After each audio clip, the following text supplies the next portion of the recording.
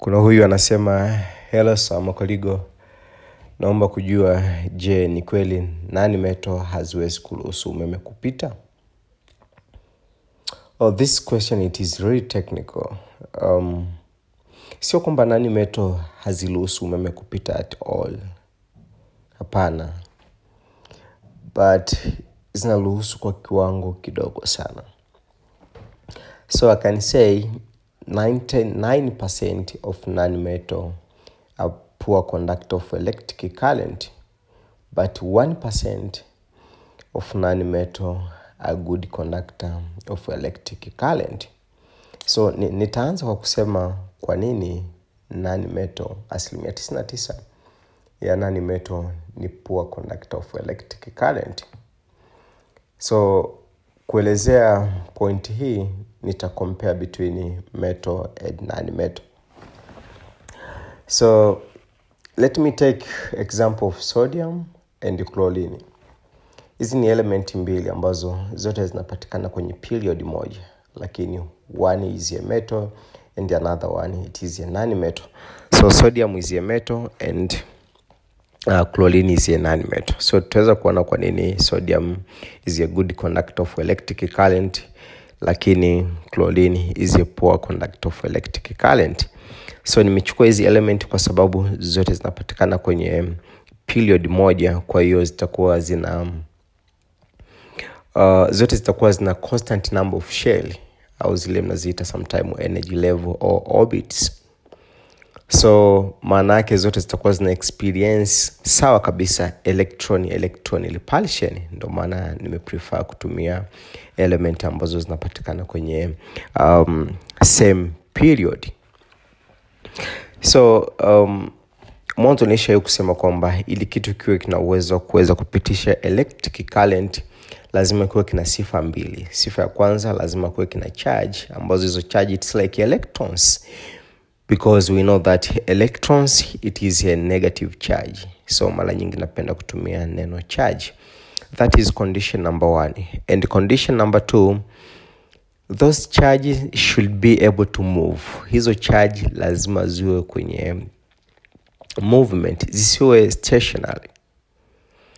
So any substance ambayo itakuwa ina charge na hizo charges zikiwa zina move, basi zitapelekea hicho kitu kiwe kina sifa ya kuweza kupitisha umeme.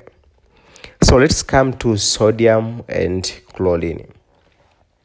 Tumesema hizi elements zote zinapatikana kwenye same period, lakini kuna difference. The difference between sodium and chlorine, kwanza hizi ni element ambazo zina belong for different atoms. Okay, in terms of number of protons, sodium ana 11 number of protons, yani ni charge ambayo inapatikana ndani ya nucleus. Lakini pia chlorine ana 17 number of protons, yani charge ambayo inapatikana ndani ya nucleus, na hiyo charge huwa ni positive. Lakini pia sodium na chlorine wote wamepossess electrons, number of electrons, and the electrons it is a negative charge, lakini ndani ya nucleus kuna protons ambazo ni positive charge. Kwa kwenye kila atom huwa kuna attraction between protons and the electrons, kwa sababu hizo ni opposite charge, and we always know that opposite charge attract. So ukija kwa sodium nucleus yake ina charge ya positive 11, lakini chlorine nucleus yake ina charge ya 17. Maana yake ni nini? Kwa kuwa wote wanapatikana kwenye same period na wote wana same number of shells, maana yake nini? Sodium ana uwezo mdogo wa kuweza kuattract electrons ambazo zinapatikana kwenye outermost shell, kwa sababu ana charge ya 11 ndani ya nucleus, na uwezo wa kuweza kuattract electrons from the outermost shell unakuwa determined na charge ambayo inapatikana ndani ya nucleus. Kwa hiyo sodium atakuwa na uwezo mdogo wa kuweza kuattract electrons. Anapokuwa na uwezo mdogo wa kuweza kuattract electrons, maana yake zile electrons zitakuwa free to move, kwa sababu haziko attracted kwa kiwango kikubwa.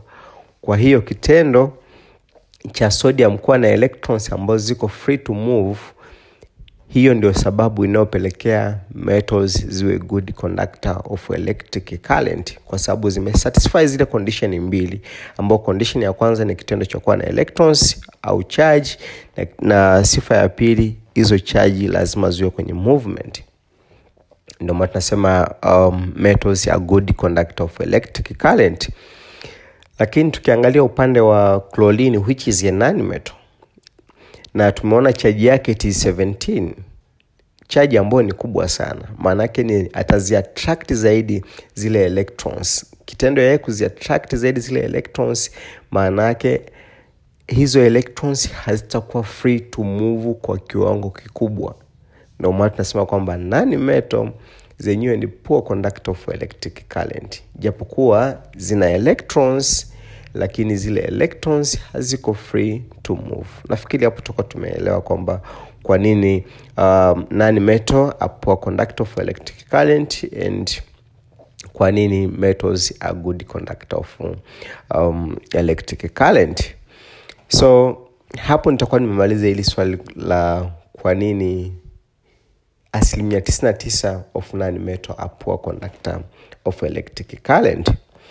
So now let me finish by saying that 1% of non-metal are good conductor of electric current. Nataka nizungumzie carbon. Carbon, it is a non-metal, but carbon exists in different forms, ambazo hizo forms tunaziita allotrope. So nitaenda kuzungumzia allotrope moja ya carbon ambayo inaitwa graphite. So graphite, sometimes watu walikuwa wanataka iconsider to be a metal kwa sababu ina sifa moja, ina sifa kama mbili za metal, lakini kwa leo tutazungumzia sifa moja tu, kwamba graphite, it is a non-metal but it is a good conductor of electric current. So tuweze kuangalia ni kitu gani ambacho kimepelekea graphite, which is a non-metal, to be a good conductor of electric current. Tumesema kwamba graphite, it is a carbon, na carbon kwenye outermost shell huwa ina form valence electrons. Let me make clear, kwenye kila atom kuna zile inner shell na outermost shell. Sasa inner shell, electrons zote ambazo huwa zinapatikana kwenye inner shell zenyewe huwa tunaziita core electrons, na core electrons mara nyingi participate kwenye chemical reaction kwa sababu zenyewe zinakuwa zipo karibu zaidi na nucleus, zinakuwa attracted more. Lakini zile electrons ambazo zinapatikana kwenye outermost shell, kwenye ile shell ya mwisho kabisa, zenyewe huwa tunaziita valence electrons, na zenyewe ndio huwa zinaenda kuparticipate kwenye reaction mara nyingi zaidi kwa sababu zenyewe ziko mbali na ile nucleus, kwa hiyo sio rahisi kuvutwa, kwa hiyo ni easy to do a chemical reaction. So ukiweza kuangalia kwenye carbon, kwenye outermost shell kuna 4 electrons. Na carbon kama carbon zenyewe huwa zina ability ya kuweza kuungana zenyewe kwa zenyewe kuweza kutengeneza longest chain. Kwenye chemistry hiyo behavior tunaita catenation. So kwenye graphite carbon huwa anatumia electrons zake 3 kati ya zile 4 kuweza kubondi na carbon nyingine. Na hiyo carbon nyingine yenyewe inatumia electrons 3 kuweza kubondi na carbon nyingine. Kwa hiyo utakuja kuona kwamba karibia kwenye kila carbon kutakuwa kuna electrons moja ambayo inabakia kama free. Na structure ambayo inakuwa formed kwa kutumia zile electrons 3 between carbon to carbon huwa tunaita trigonal shape. Lakini hicho sio ambacho tunataka tukizungumzie. Tunachotaka kuzungumzia sisi ni ile electrons moja ambayo inabaki kwenye kila carbon pale anapokuwa amefanya bonding na carbon mwingine. So zile electrons ambazo zinabakia free zinakuwa free to move, ambacho kitendo hicho kinapelekea tuweze kuona kwamba even graphite, which is a non-metal, na yenyewe ina certify kuweza kuconduct electric current kwa kiwango kikubwa kwa sababu ina electrons, lakini pia hizo electrons ziko free to move. Ndio maana nikasema kwamba 99% of non-metal are poor conductor of electric current, lakini 1% nilikuwa naizungumzia sasa hapa, graphite ni good conductor of electric current. Na faida kubwa hizi graphite huwa zinatumika kwenye kutengeneza electrode. Tunafahamu kwamba electrode is a substance that allow current to pass. Na kama ushafanya hizi experiment za electrolysis kwa O level, experiment za electrode potential kwa advance, mara nyingi sana umeshazitumia hizi graphite kama electrode. Na mara nyingi sana tunazipendelea hizi graphite kwa sababu kuzitumia kama electrode, kwa sababu zina high melting point, kiasi kwamba hata ukizitumia kwenye process yako, kwenye mechanism yako au kwenye experiment yako, zenyewe ni vigumu sana kuweza kumelting, kwa sababu zina melting point kubwa zaidi. Nafikiri nitakuwa nimeweza kuweka sawa kwamba kwa nini non-metal ni poor conductor of electric current, na kwa nini metal zenyewe ni good conductor of electric current. Thank you.